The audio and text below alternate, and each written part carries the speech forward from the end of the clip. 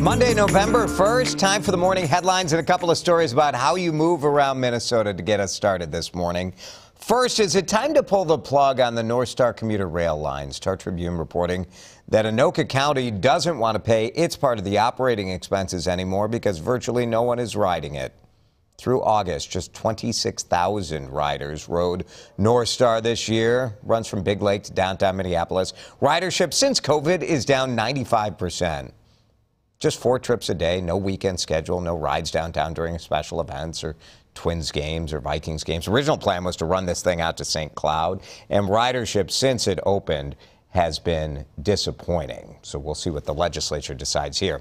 In the biggest new development in St. Paul, there is a requirement that at first maybe makes a lot of sense. All of the new housing going in at the old Ford plant, there is supposed to be a spot for electric vehicle car sharing. You know, if you're going to put up an apartment building with 50 to 200 units, Fred Mello in the Pioneer Press reporting that the city requires a spot with an electric plug-in for car sharing parking.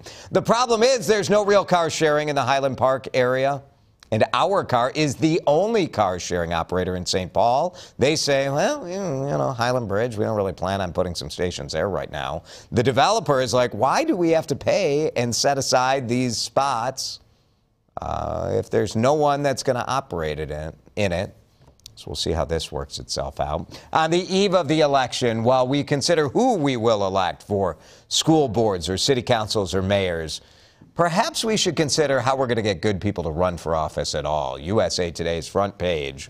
America's public servants say they feel they are under siege.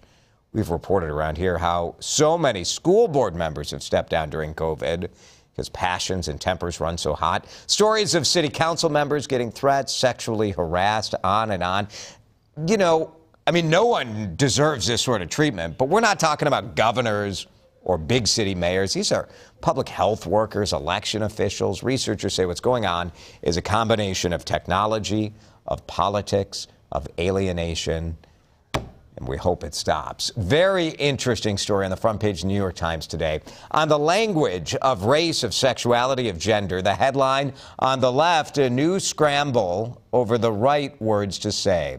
BIPOC or POC for Black, Indigenous, people of color, or just people of color. Some Asians and Hispanics say, do we fit in that definition or not? And should we say Hispanics? Maybe we should say Latinos, or instead of Latinos, you should say Latinx to be more gender inclusive. LGBTQ sometimes now has an I to reflect intersex, and an A for asexual, and a plus to reflect more things. There is dispute among people in the affected groups being described on the language they prefer. Most agree, you know, some people kind of take advantage of this for political purposes, but language matters.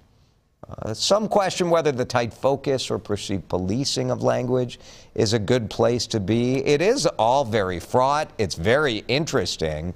And it is, you know, as Heather, people in the business of trying to use the terminology that people prefer, but also trying to be clear and understandable to people who maybe aren't studying all of this stuff. It's tricky. It's tricky. It's constantly evolving as well, too, and especially over the past year and a half. We've heard new terms come up. We've heard old terms discarded. But I think you're right. I think it is, you know, there are the words and the language is important, but then there's also sort of what's happening behind that and the actions that are there and the political discussions that are happening there, too. It all comes together. And that's sort of the bottom line from a lot of the activists who are quoted in this story in the New York Times saying, we appreciate the focus on the language, but it's the actions that ultimately make a difference. Right. I suspect this debate will be continuing to long run, and the words will continue to evolve as well. All right, good.